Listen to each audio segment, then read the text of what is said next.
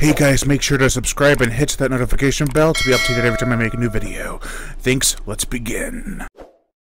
The people of the poll have spoken. Let's get into some constricting constructive criticism for this film that I'm about to review. Shall we?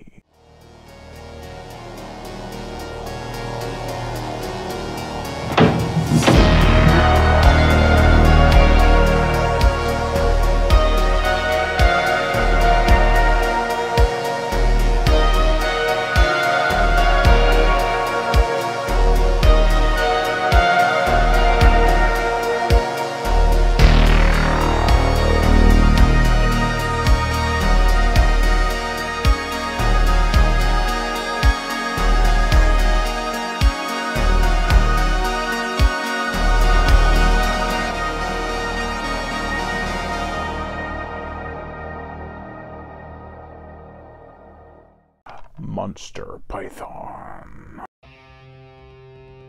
This is the 2018, released on DVD in America in 2022, feature from China, from director-writer Zhang Dekai. The plot: a group of inexperienced filmmakers are shooting a movie in the jungles of China, near a village. The movie is about a python.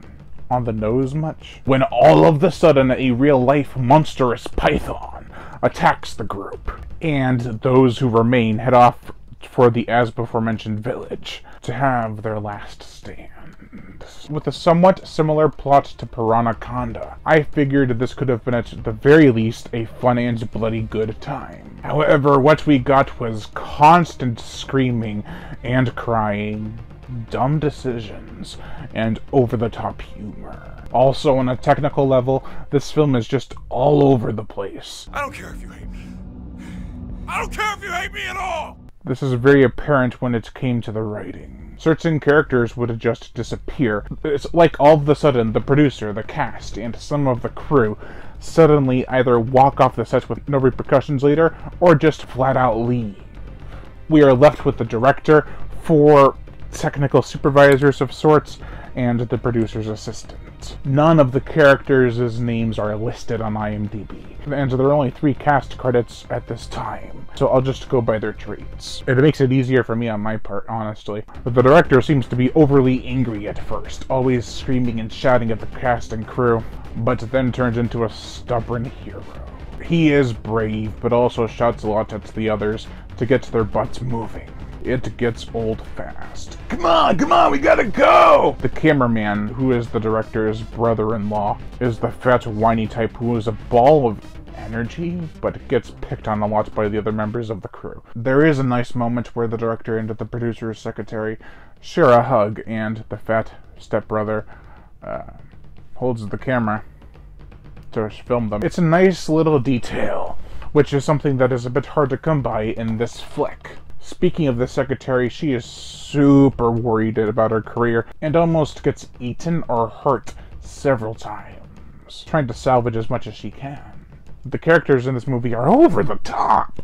The boom mic operator, 2 of them maybe, are a couple of jerks who pick on the brother-in-law and are usually selfish. Then there's the special effects artist who is a serious scaredy cat and risks everyone's life for a stupid egg that belongs to the supposed monster python. It can be used as a prop. In fact, let's talk about that monster python. It's about 15, pushing it would be 20 feet, depending on the scene, and it is brought to life with a mixture of visual and practical effects. The scenery in the movie is appropriately tribal. The jungles have a mist to them, and the village is out of the times in a way that makes it seem archaic. The snake loves to roam around both locations, and the effects are hit or miss. The gore, the effects, there were some kills that were just wasted potential. The snake grabs a guy through a wall, and of course it was coiling around him, and I was half expecting for him to go and fold forwards and get sucked through the wall in half. But he just gets constricted until a sliver of blood spills from his lips.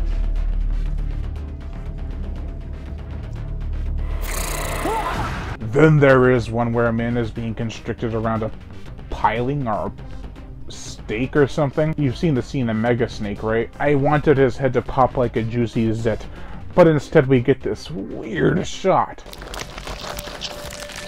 There was not even a halfway decent amount of bloodshed. Some red water?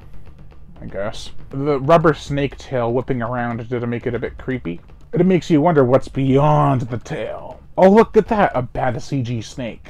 Snakes, from what I've heard, are not that hard to render. They're basically a cylinder shape that stretches for a distance. It's the head, and it's the way it moves sometimes that's really did this one in. There are some okay shots of it slithering around, but that head is a killer in a few scenes. The part with the guy getting flung up in the air and all around in the beginning was cool, yet amusing at the same time.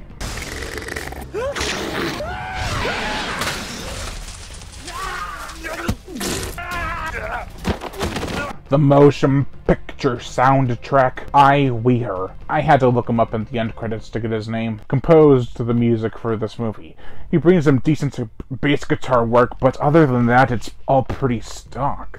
The intense violin music is pretty generic, yet it does help to amplify some action scenes. I'm not even 100% sure if this is his music. It could have been made by someone who was helping with the DVD release for all I know.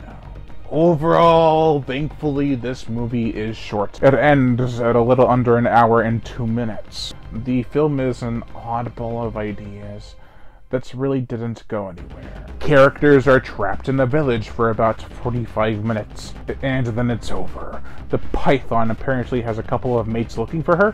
They come on screen and then disappear for the rest of the movie. It's just odd. I think this film had potential, yet it squandered every attempt by being cheesy entertainment. Instead, it's overly obnoxious with all its yelling and quick sequences of events that go nowhere. Seriously, people survive way too long and live through too many run-ins with the snake. It almost becomes comedic. Actually, no, it is comedic. I'd say skip this one. It does have decent cinematography and effects, but I would still avoid it to save an hour of your time. Overall, I give Monster Python a 1 out of 5.